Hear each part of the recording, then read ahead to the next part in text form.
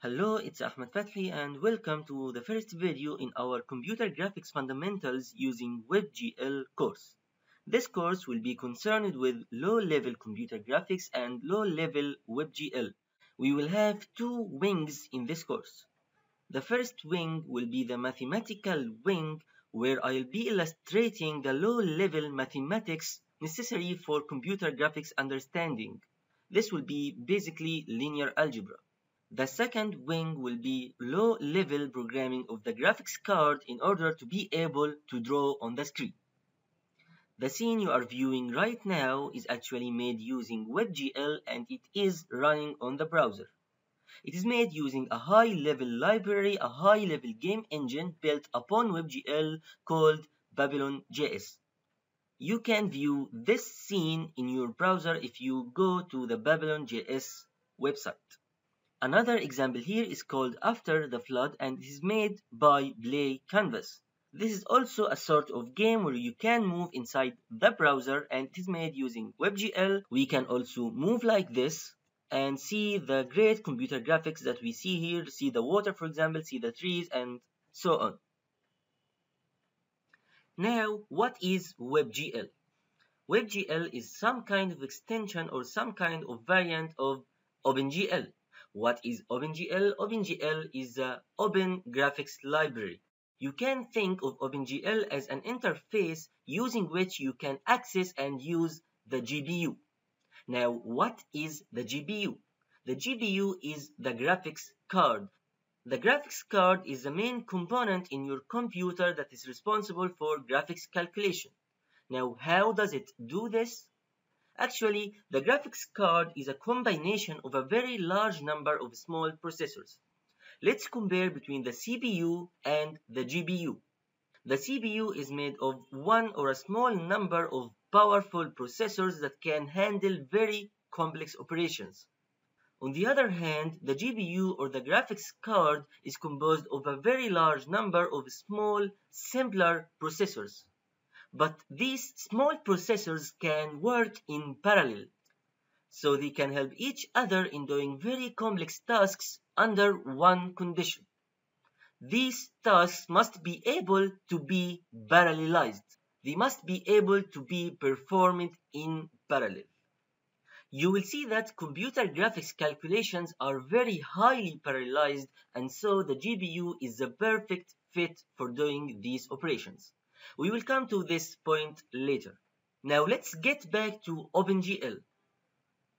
I have said that OpenGL is some kind of an interface to access the GPU.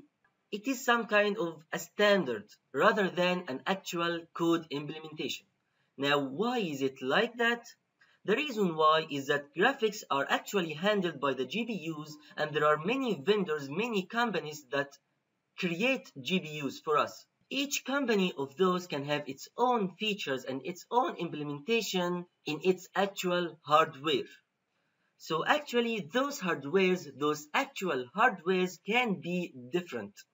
But we as programmers wish to write code that can work on any GPU.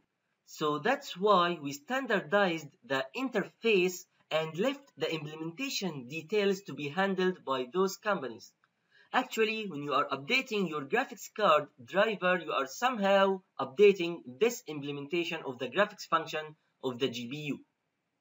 So we now have something like this. We are here as programmers, and this is the OpenGL interface. And those are different GPUs like NVIDIA and AMD and so on.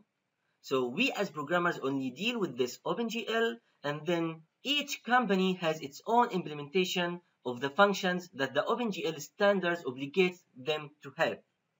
To be more accurate, WebGL is actually based upon one specific version of OpenGL called OpenGL ES. OpenGL ES stands for OpenGL Embedded Systems. This is some version of OpenGL that is optimized for devices with low processing powers.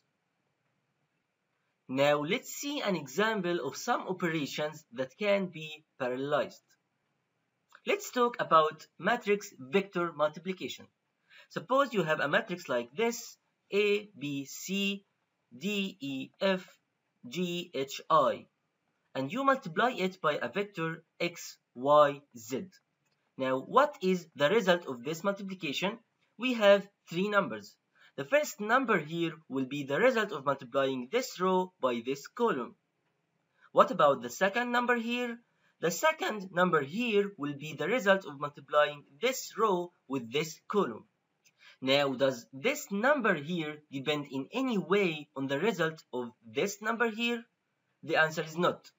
The same happens for the third number here, which is the result of multiplying this row by this column. So we can see that matrix vector multiplication can be highly parallelized on its own. Let's take another example. Suppose you want to multiply this matrix by this vector, but you also want to multiply this same matrix by another vector. Let's call it KQR. This will give us another result vector here. Does the result of multiplying this matrix by this vector depend in any way on the result of multiplying this matrix by this vector? The answer is also no. As we will see later, the graphics computations have a very large number of matrix vector multiplications. You might have hundreds of thousands of matrix vector multiplications per second. But all of them are parallelized, and so they are very good fit for using the GPU. What programming language should we use when we type OpenGL code? The answer is OpenGL actually does not care so much about the language. There are many versions of OpenGL in different languages. You can write in C, you can write in Python, you can write in JavaScript, and so on. Since we will be developing graphics code on the web, the natural choice seems to be JavaScript. And that's why WebGL was designed to work using JavaScript. Actually, there are two versions of WebGL now. There is WebGL and there is WebGL 2. There is WebGL 1 and there is WebGL 2. In this course, we will be using this WebGL 2. But note that you have to make sure that your browser supports WebGL 2. Not all browsers support WebGL 2 for now. You can download the latest version of Chrome, for example, or Firefox, and they will support WebGL 2. The final note I'd like to say is that I do not expect you to have previous knowledge of computer graphics or of web development. We will cover all that is necessary for both those topics. The only thing I require you to have is basic knowledge of some mathematics, like matrices, vectors, dot products, and cross products, and so on. I also require you to have some experience with some programming language. It does not need to be JavaScript, but at least you must know what are variables, what are functions, what are loops, what are arrays, and so on. If you know this, you will be good to go. So make sure that your browser supports WebGL 2 and that WebGL 2 is also enabled in your browser, and meet me in the next video.